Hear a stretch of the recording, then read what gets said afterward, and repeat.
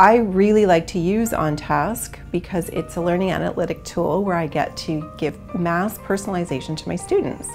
The obvious use for OnTask would be a large class. If you have 100, 200, 300, 400 students, it's very unlikely that an instructor or professor is going to email each student individually after every assignment. So you can layer the messages in a way that every student is actually receiving feedback that is personal to them because it's based on their performance. So high achieving students, for example, I might give them additional things to think about or look at or links to go to, but some students aren't there yet. And so those students would get different types of messages. And so you're structuring learning in a way that is applicable to every individual. We asked them if they wanted more of these mass personalized messages, and most of them wanted the OnTask personalized messages. They didn't want to talk to me after class, they didn't want an announcement, they didn't want to come to office hours. They really liked this mass personalized, so to them it was personal, right? It was